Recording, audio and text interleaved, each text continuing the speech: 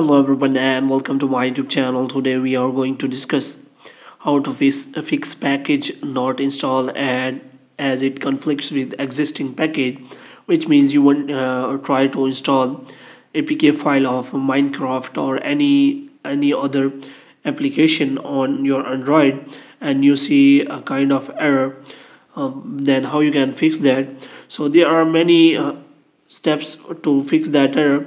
So the first step is as that you have to simply uninstall or remove already installed package of that app, which means if you try to update or install a new version of an app like Minecraft, then you can find this kind of error. So for this, what you have to do before installing an existing package with same name, you have to uninstall an app with the same name. So in this way you can simply fix that error. Moreover, you can also change the name of APK file, which means you have to change the name of an existing package. So in this way you can simply fix this kind of error.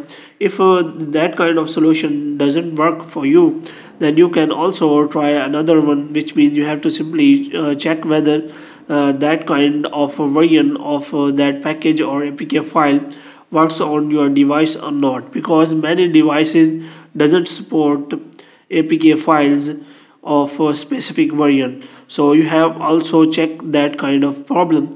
So hope you have liked this video. If you get more videos like these, you can subscribe our channel.